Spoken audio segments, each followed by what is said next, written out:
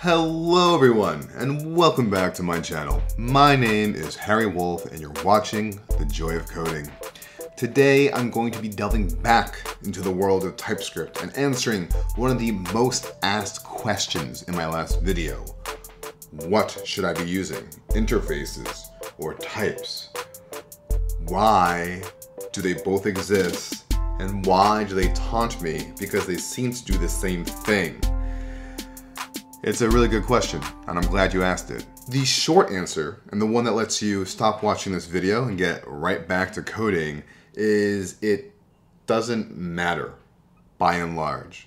There's preferences that you can have for each one, and there are some actual concrete differences in their behavior, but as TypeScript has matured over the years, the feature sets of both an interface and a type have gotten more and more similar. There's still differences and still constraints about which ones can do, but by and large, they are more the same than ever today. If you're asking what do I use, I personally prefer interfaces when possible.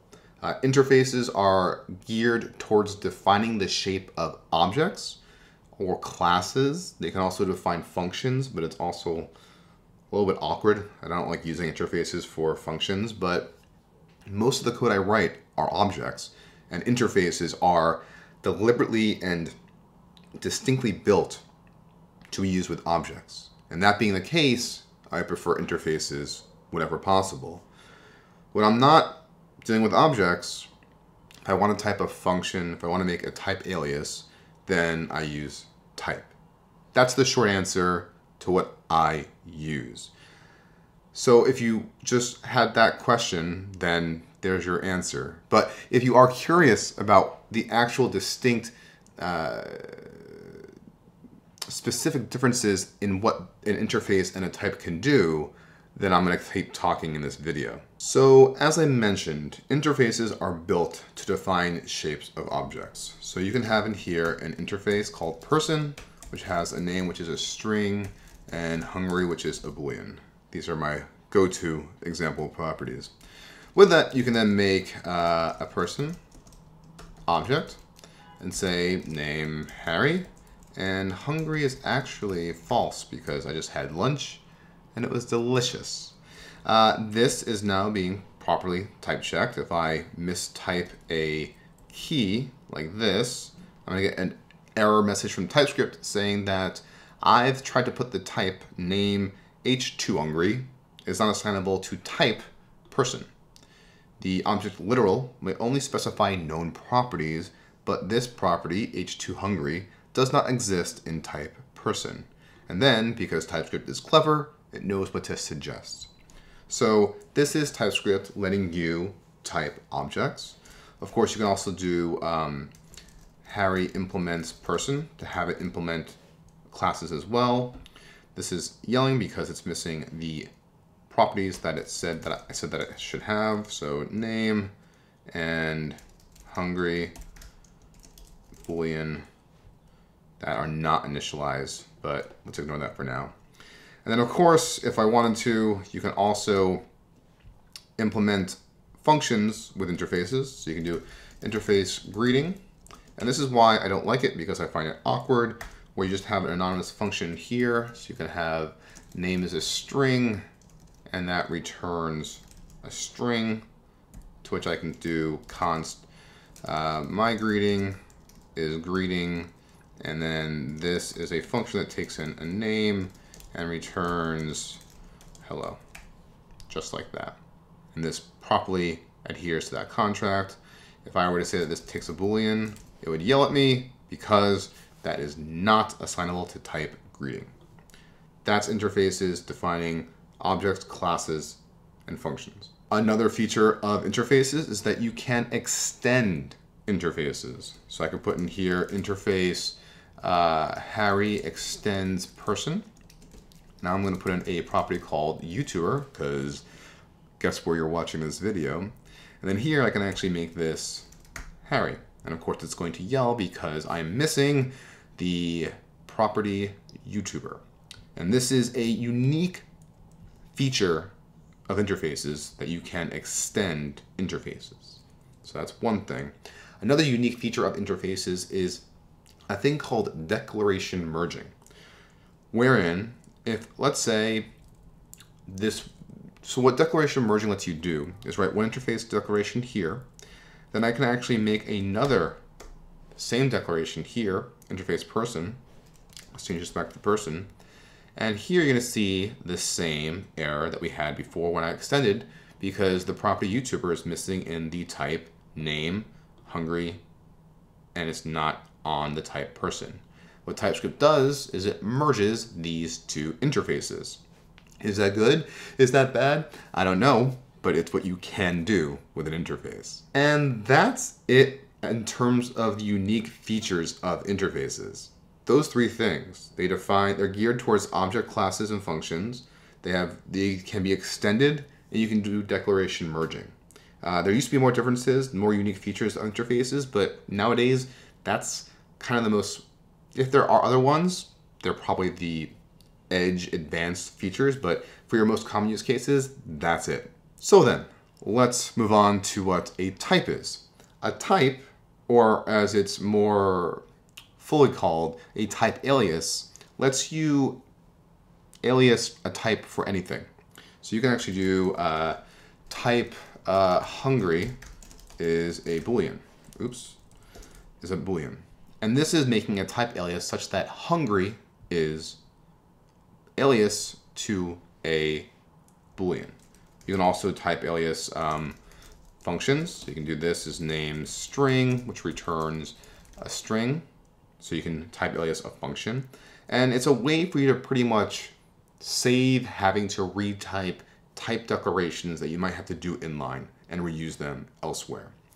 And the thing that's different about types is, like, let's say I had this type hungry and I said Harry is hungry and I said true. This is all good.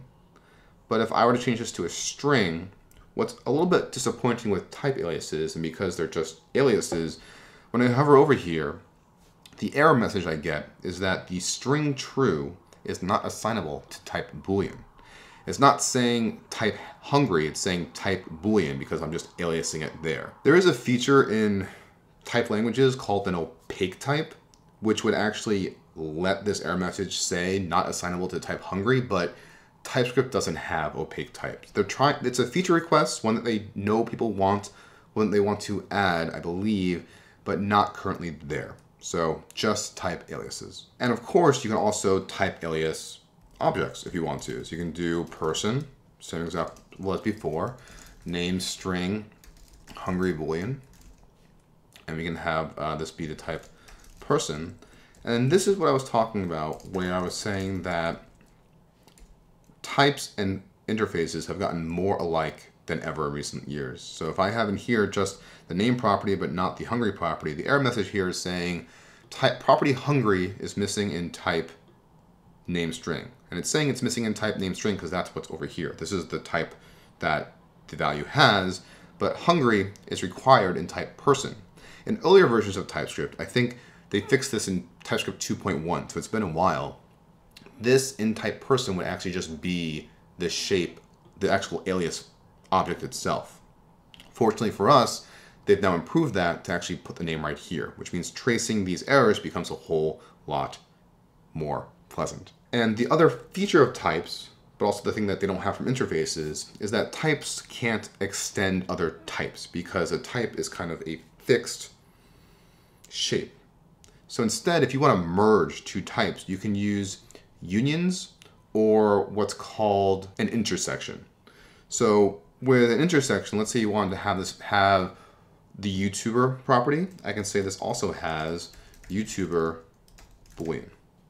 So here, if I add this to hungry false, this is now going to yell at me and give me actually a more hard to understand error, but essentially property YouTuber is missing in type name string hungry but required in type here.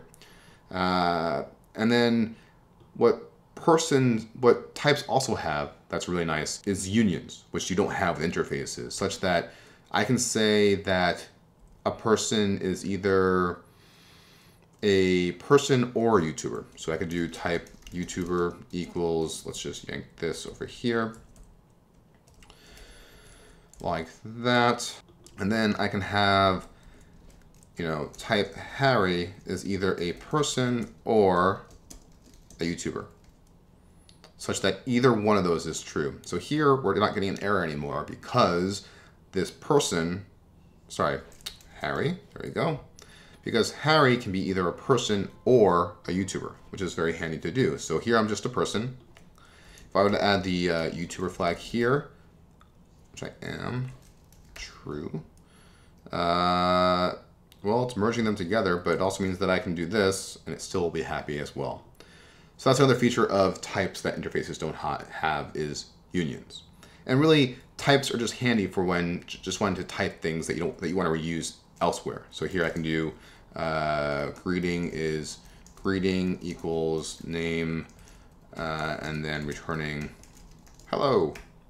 And this is a course being typed. And I find this to be a whole lot easier to write than the interface version. And that's it for types. Those are the unique features of types that interfaces do not have. They are aliases for type that you might have to rewrite many other times yourself. They are combined with unions or intersections, and they're sometimes easier to use than interfaces. That's the unique features. On the TypeScript documentation page, it does suggest to you to use interfaces because they say, as they write on the page, an ideal property of software is being open to extension. And as such, you should always use an interface over a type alias if possible. That is especially true if you're writing a library that you're exporting functions and type information from. It's better to export interfaces than types because interfaces can then be extended and changed to fit the needs of the application that's using your code. Types are static by and large. They're just an alias to a shape, and you can make new types by doing unions and intersections, but you can't change the type itself. So ultimately, my recommendation to you is if you're working with objects or classes, use an interface. And that's going to be a lot of your code already. So that's going to cover so much of your use cases. If you're not using objects or classes, then use a type. Also because you kind of have to. I wouldn't recommend using interfaces for functions. They're awkward. There are some advanced features of interfaces for typing constructor functions and static methods, but that's not enough time for this video. But my overall advice to you is to be consistent with yourself and your team. Decide if you're okay with that decision to use interfaces for objects, types for everything else, and then just be consistent in your code base. Because ultimately you're going to get the same type safety no matter which one you choose, and you'll be better off just having used at least one of them. Hopefully that answers the question which one to get, interfaces or types. I'll be curious to hear your rationale for which ones you prefer. This has now been my decision developed over, I guess, a year or two's time of playing with TypeScript. So always happy to hear alternative points of view. That is this week's video. Hopefully you enjoyed, and I'll look forward to seeing your thoughts in the comments below. If you're not a subscriber, subscribe, and I'll see you in the next video.